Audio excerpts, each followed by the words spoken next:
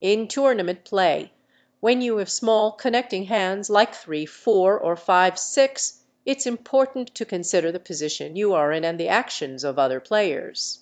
Here are a few advanced strategies to consider. 1.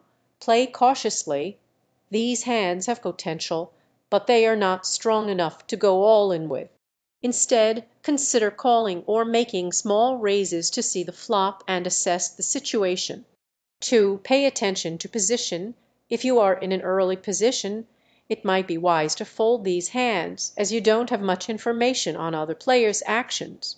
In late position, you have more flexibility to play these hands more aggressively. 3. Look for opportunities. If you see a favorable flop with potential for a straight or a flush draw, it may be worth continuing in the hand. However, always evaluate the potential risks and be prepared to fold if the board doesn't favor your hand. 4.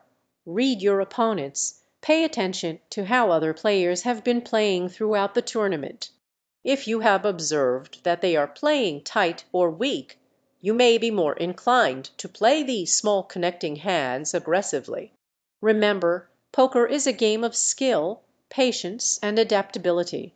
Adjust your strategy based on the specific tournament, table dynamics, and your opponent's tendencies. Good luck!